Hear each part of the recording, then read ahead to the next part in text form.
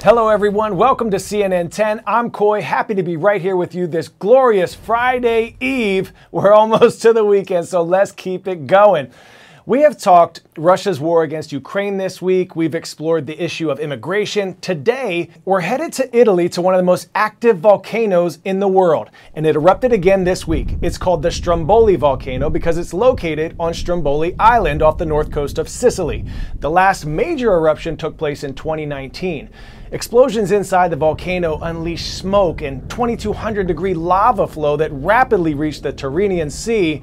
But why do volcanoes erupt? Well, more than 80% of the Earth's surface, above and below sea level, is volcanic.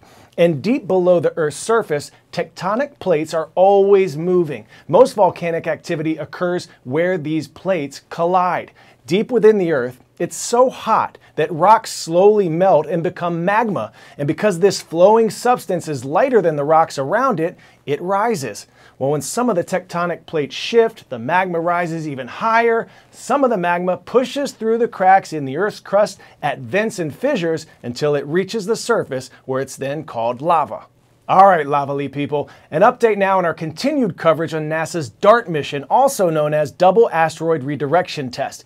As it turns out, when the DART mission slammed into the asteroid Dimorphos on September 26, it actually changed the space rock's trajectory, shortening its orbit. The mission was groundbreaking, and the technology marks the first time humanity was able to move the trajectory of a celestial body. But there may be a catch. We'll hear more now from CNN's space and defense correspondent, Kristen Fisher. And what we've learned is that this mission has exceeded even NASA's wildest dreams. We already knew that the DART spacecraft had successfully hit this asteroid, Dimorphos, about 2 weeks ago.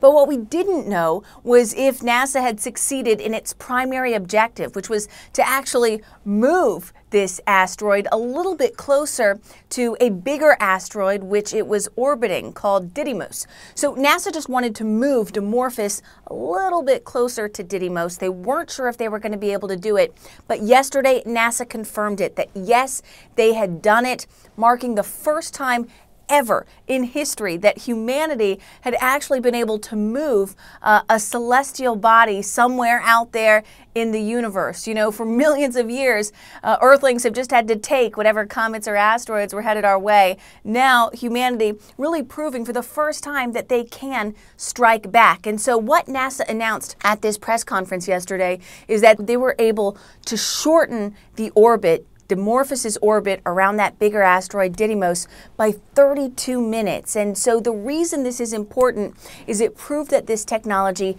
actually works. And so someday, if there is ever a potentially killer asteroid headed to wipe out planet Earth, the idea is that you could employ this type of technology and push it off course. The key, though, is you would have to get there many years in advance because you can only move in orbit just a little bit. So NASA proving this technology is possible.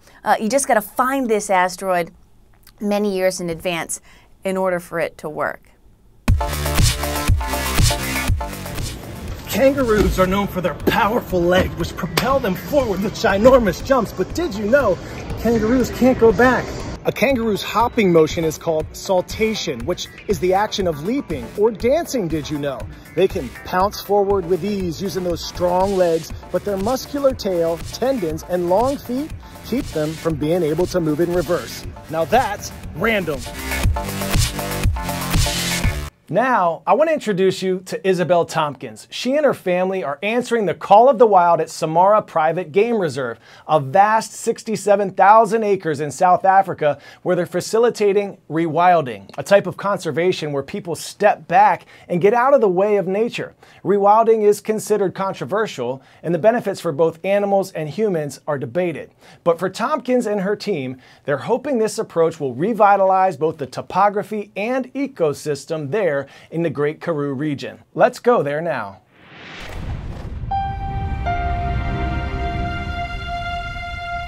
The word conservation means to keep things the way they are. It means to prevent things from getting worse.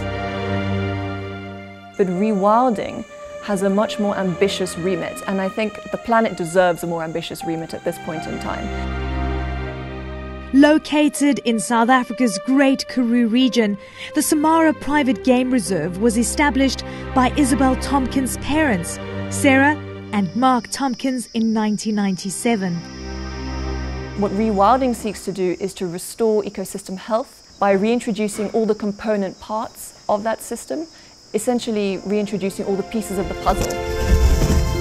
Spanning 67,000 acres, the park is home to 5 of South Africa's 9 vegetation biomes, and the team says it has over 60 different species of mammal. We're located in a global biodiversity hotspot, so despite being a semi-arid region, there's actually a remarkable amount of biodiversity, particularly endemic plants, and also certain endangered species like the Cape Mountain zebra, the cheetah, the black rhinoceros. In 2019, the Tompkins family reintroduced lions to the reserve after an absence of almost 2 centuries. When you think of Africa, you think of a lion.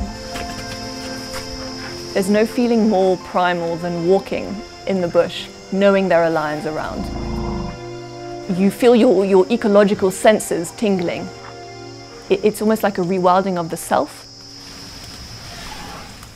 We're seeing our founder's pride of lions at the moment, an incredible sighting, one of the best sightings I've ever had actually, seeing our new little cub for the first time, which is really, really exciting. And in terms of rewilding, it's not just about bringing back a species that existed maybe 300 or 400 years ago, as wonderful as it is to see them back in their natural habitat. Rewilding is also about bringing back the ecosystem, and for lions being an apex predator, quite clearly one of the main roles is the role of predation. And if you look around us, you will have seen a lot of skulls from some rather unfortunate wildebeest that have been yes, lion food over the past few years. But it's a key role really that they play in controlling herbivore numbers, in enabling the felt itself and the red grass, very palatable grasses, to actually regenerate themselves as well. From the mighty lion to each and every blade of grass, it's all connected. So human beings tend to want to compartmentalize nature. We want to divide it up into cells and units that we can understand. But nature doesn't really function like that. Nature works as a whole system, and various elements can impact on each other in ways that we don't even understand yet. One of the central principles of rewilding is actually to manage an ecosystem less. It's to give nature back to nature, give nature back to itself. So we need to take a step back and sort of realize that we're a part of nature rather than apart from it. I think that if human beings can focus on their own sphere of influence and on making a difference in their own little backyard. Our backyard just happens to be 27,000 hectares of Great Karoo landscape. And what a privilege for us to actually be able to spend our time improving this landscape and making it work for both people and planet.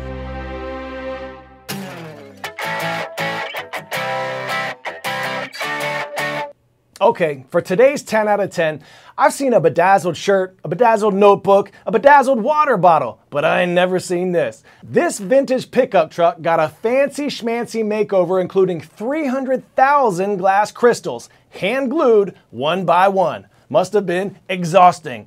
Auto shop owner Cleveland Shin took this 1978 Chevy Sierra from drab to fab in nearly 3 months for the Austin City Limits Music Festival. If your favorite color is sparkle, this ride is for you. All right, time's almost up, everyone. But before I go, I want to give a special shout out to Monticello Middle School in Monticello, Minnesota, wishing you and everyone watching around the world a happy Friday Eve. I'm Coy, this is CNN 10, and I'll see you tomorrow.